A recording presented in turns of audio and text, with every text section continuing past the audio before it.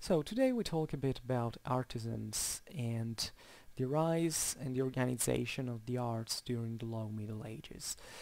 This is obviously a process that took place within the rebirth of urban centers in this new leap that the citizen life experienced since the 11th century, and that had especially a great development of, and that saw a great development over artisan activities. Let's say that roughly from the year 2000, conceived as a concept rather than than a specific date, there was a very strong transfer of those workers from the countryside to the cities, and there was a multiplication in parallel with the demographical growth of the cities, the widening of the growth of the productive specialization, and obviously also very important progress in the same techniques uh, in that point. And the therefore within this frame of this economical, social and political frame, the incidence of the artisans rose considerably within the urban communities. And obviously the physical place par excellence of the artisan work was the shop, inside of which there were several people working. The masters, usually one or more apprentices, and other other workers, and especially in the later part of the Low Middle Ages, of salaried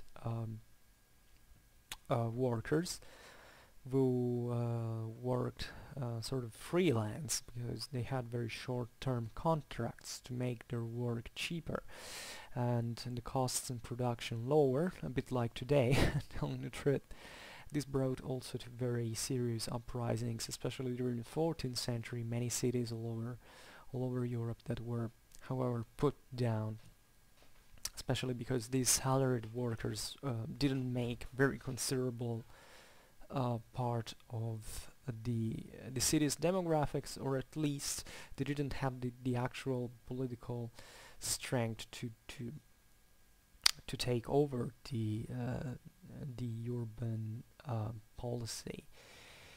And obviously the masters had autonomy and obviously a preeminent place in this artisan world. They were the bosses essentially, and not just for the fact that they had obviously certain competences that were vital for the artisan work, but I'd say more for the fact of being the shop's owner, and therefore having the money to make the business being financed. And the apprentice was the only person to whom the actual knowledge of the artisan techniques were handed down to, and this obviously happened through a path that saw the apprentice rising in the hierarchy of the craft until the attainment, after many years of work in the shop and and overcoming certain proofs and exams, of the title of master himself. You have to think that the knowledge of the artisan of the artisan work was very often kept secret in many ways, because it was something so precious that allowed these the work to be done, essentially, that very often it remained within this circle of very few people that usually were part of the same family or at least intermarried quite often. There was definitely a lot of competition, but let's say that the craftsman of a certain art would of a certain job would try to, to intermarry among their families to keep, not just the knowledge but also the money altogether, which is something that doesn't help us very much from a certain point of view, historically speaking, because and relatively especially to the knowledge that we can have about those technologies, not just during the Middle Ages but even up to the Industrial Age, telling the truth, because and these knowledge which were quite often very empirical, consider that they didn't know physics as such, so we're even very and we're talking also very about very complex technologies, so something that required a lot of a lot of passages, a lot of skill and practice, was something that was kept secret, wasn't written down, and also for competitive reasons. And it's very fascinating because today, with modern technologies, in turn we can analyze these artifacts and discovering physically or chemically very interesting things about how those people worked them. But one of the most beautiful things that I often recall when we talk about the Middle Ages is that in these techniques, you see that the people didn't know much about physics, and there were a lot of imperfections from a strictly engineering point of view. The idea that, I don't know, well, they didn't have our perfection of measurement, essentially, our mathematical knowledge, but at least up to a certain point. But and yet, what they did in those times, if it was done well, it's something that today, with our own technologies, in the 21st century, we're not able to replicate. Take a sword. A sword, in order to make a good sword, maybe you made other quite crappy swords in large numbers, but that very good one was often a masterpiece, in fact, and was recognized as such. And even though today we have better steel, we have better industrial processes that can make excellent materials and stuff, the characteristics that sword had for fighting, for actual use, is something that today we cannot replicate. So we have to see these medieval craftsmen as the depositories, as of a very sophisticated knowledge that was based on, in fact, in generation after generation of observing, of practice, of failure as well, because competition was something very serious at that point as well, and money were needed that time, like it's needed today. But and this explains obviously how jealous these artisans were about their own work. And obviously we have to think that together with these development of the development of artisan activity, there was a whole civilization taking developing in parallel, because the craftsmen obviously had to trade, had to sell, had to make contracts, had to make investments. So there was a whole world of other workers depending on this, jurists formulating a law, new laws, new norms to make economy more fluid. There was a lot of also of progressive interaction between different crafts, because obviously certain enterprises, certain achievements couldn't be accomplished but with the cooperation of several specialists. Think, I don't know, about building a cathedral, how many specialized work you needed and how much that costed.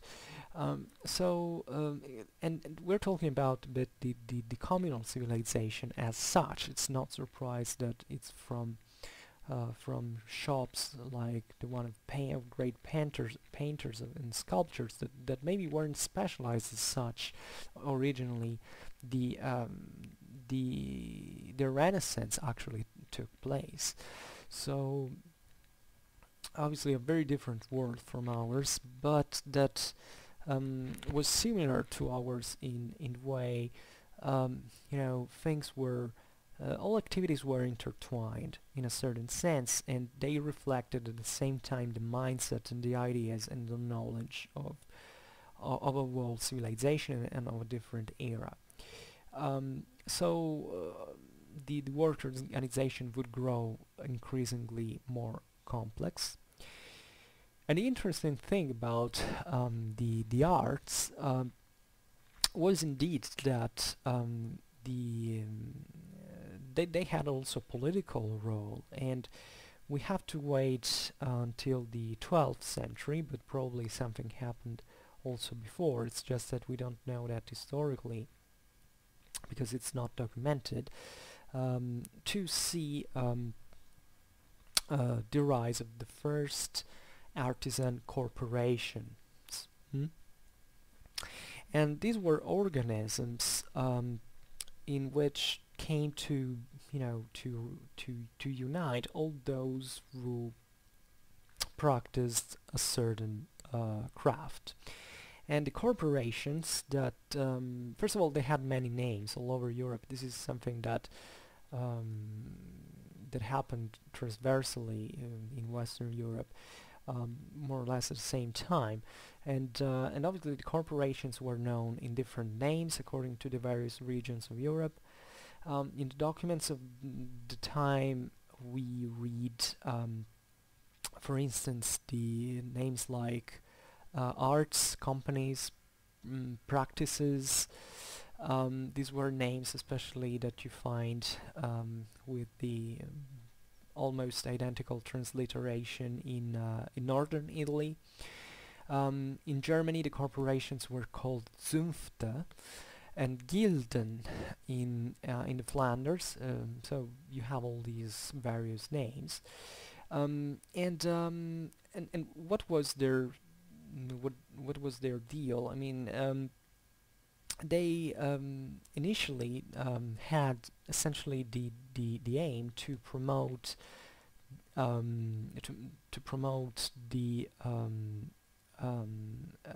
common, ensurement of a common protection of all these working activities. So we're talking especially about economical assistance of the various members of these corporations, and at the same time to achieve, and this is a bit less a bit less nice, the monopoly of the of their working force, essentially. They basically forbade the exercise of the craft to all those who were not affiliated, and they precluded, at least tendentially, the insertion of foreign artisans that wanted to come in the city. We have seen how the phenomenon was actually born also thanks to immigration into the cities. At a certain point, the more the most powerful masters reunited and corporations said, okay, now we are these groups of artisans. We say that our corporation in our city is full, let's say, and nobody else can come from the outside. And this would obviously cause a lot of attrition between groups, between social groups. This was obviously pretty much played on by politics and by all the other social classes, like the knights and the peasants who were involved in the whole economical sphere of the cities. And obviously the aim of these confederations was to safeguard um, the even the balance between the demand and the offer of the products, obviously in favor of their own category, meaning that they could regulate prices um, of the products, but as well the ones of the of the first of the first materia prima, essentially, of the raw material.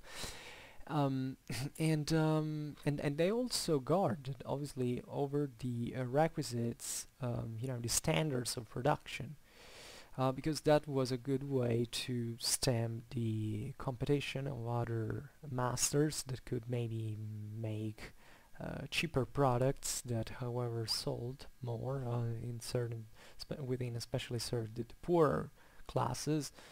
And we all know these things by living in our days. And it's funny that it's the same mechanisms of that time, but that especially they were being born at that time, or at least this was a time in European history in which that was re-happening again from antiquity, and especially it was developing also in a very different way from antiquity itself, with a much more pre-capitalistic,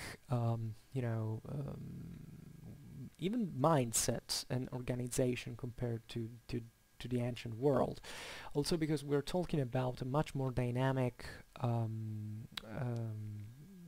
Europe than the one it was at the time of the Romans, from a entrepreneurial point of view, and also for resources and people involved into these, especially from the base rather than the top into these activities. And therefore they would look at the quality of the manufacts, of the rights of acquisitions, and they would disciplinate and regulate the access to the raw materials by forbidding every form of monopoly outside to their own for speculative aims, obviously. So, as I was saying, this also produced much thinking in law matters. The comparison with the Roman world is interesting because this was a time in Europe in which Roman law was being revived throughout the Western world, essentially because society had grown to a level of complexity that was comparable to the one of the ancient Rome, or at least when obviously of the Roman Empire, in the time in which that law had been developed in turn. And yet at the same time, exactly because there was this difference between the level of economical dynamism and entrepreneuriality between the Roman world and the medieval world, you notice that the medievals weren't satisfied even with the Roman law, and they would start creating other laws for trade and other economical fields that would reflect, that would answer to the problems, to the question raised by these different organizations that you don't find so developed in the ancient law. So there is also a lot of experimentalism.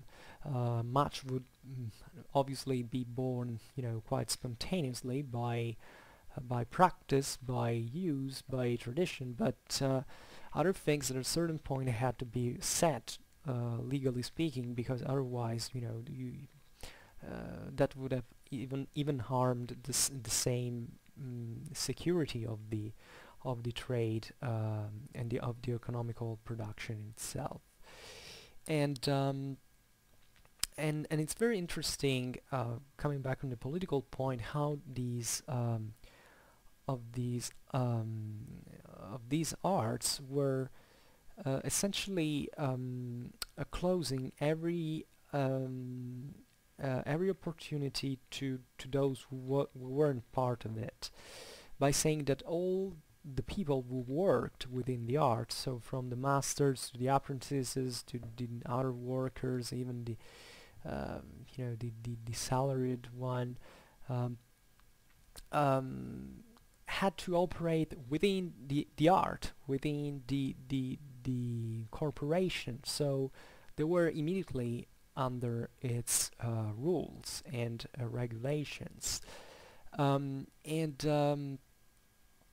and you can note the certification of these organization as a very political one, because only the masters had full rights to decide, what these regulations were. For instance, the masters could vote within the art assemblies, and they could obtain also certain offices within the same art. And within the same art, in this sense, there would be also a lot of rivalries and competitions, because especially those periodic offices that saw different people changing the same place after a certain time were created for in this cyclical order and function, exactly to prevent maybe a master with his own shop prevailing on others, and trying to keep a sort of body of this united. In fact, corporation derives from the Latin word corpus, which means body. So the corporation was ideally speaking meant to be working as one person. And corporativism in this sense was quite important even during the same modern age to define in the political thinking, because even not just arts were seen as a body, but even the empire and the kingdoms, or the family, etc. Think about Baudin, who wrote in the 16th century, who was exactly using these corporal metaphor for explaining the French society of the time, with a unique body whose head was the king, and then all the other smaller parts made in the rest of the body parts. So it was really felt very deeply into medieval society, this idea of belonging to that house, to that art, to that quarter, to that city. There was a lot of corporatism, more than than just in the same than the same corporations, but as a view on how to say through which conceiving the whole political organization of society from top to base. And the organization of these arts knew its earliest experiences in certain areas of Europe first. Obviously, the ones that had seen, that were the leaders in development of urban centers and trade, and in fact of artisan working. And we're talking especially about the 12th century communal Italy.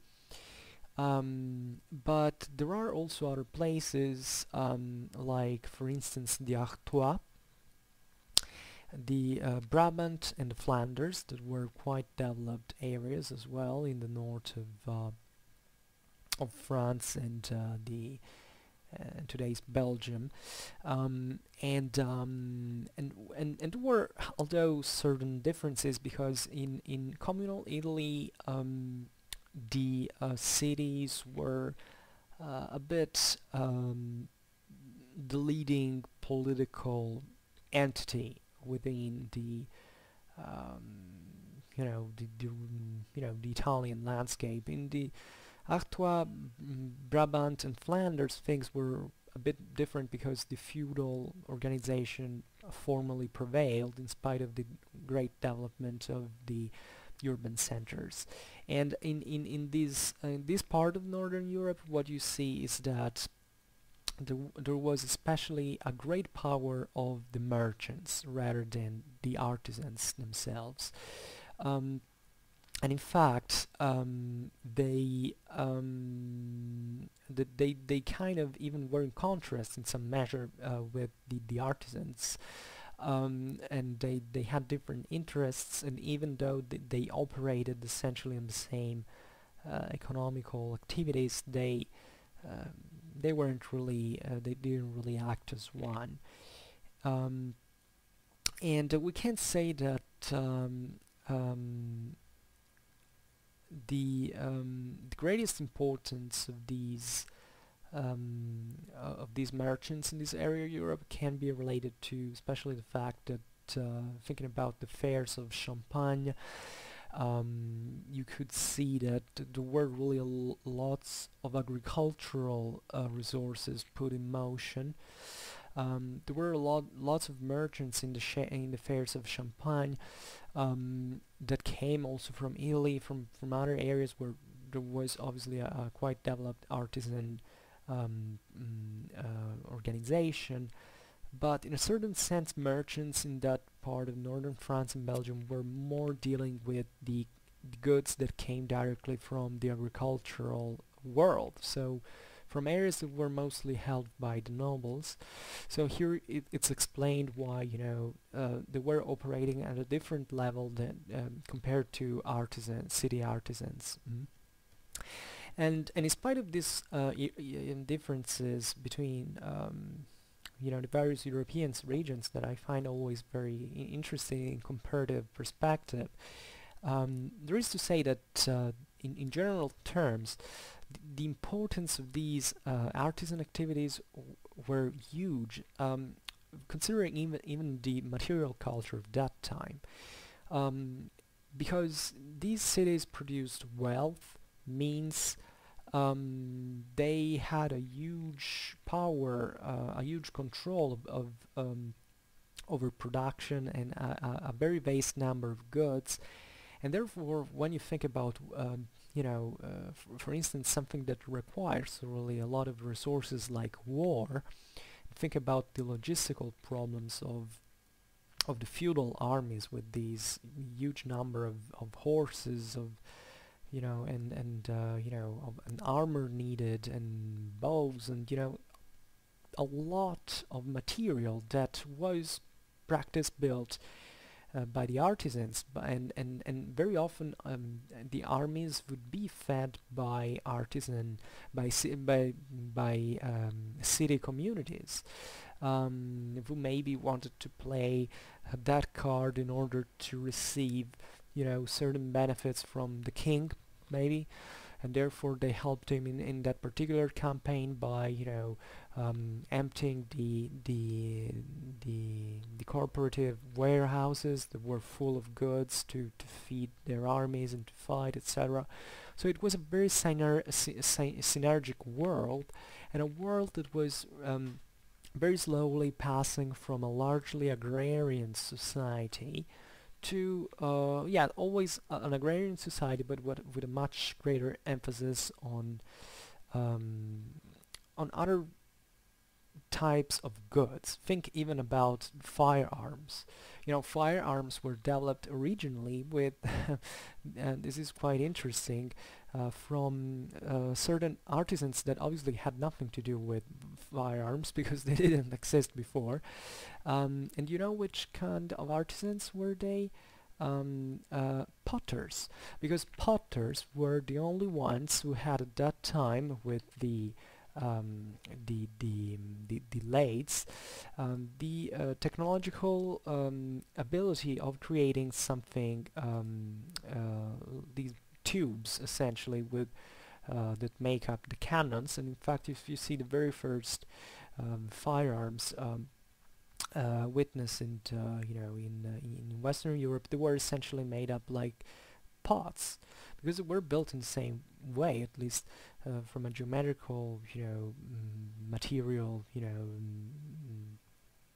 point need of construction. So think at how, even at that point when firearms start becoming a must for every updated prince who wanted to conquer someone else's land, how important cities were in the production of weapons. And this was extremely important, and the whole society at that time would therefore rely on these economical, aspects of society. You can have, for instance, iron. You can have all the iron you want, but if you don't have the manpower to work it, to extract it, to treat it, and to make swords and cannons, what do you have it for? And this is why economical history is so fascinating, because it's not so immediate, it's not so obvious to understand it, and it proves how intelligence in arts and crafts was there was to in order to need and to play in the world, in the surrounding world, in the society in which they existed.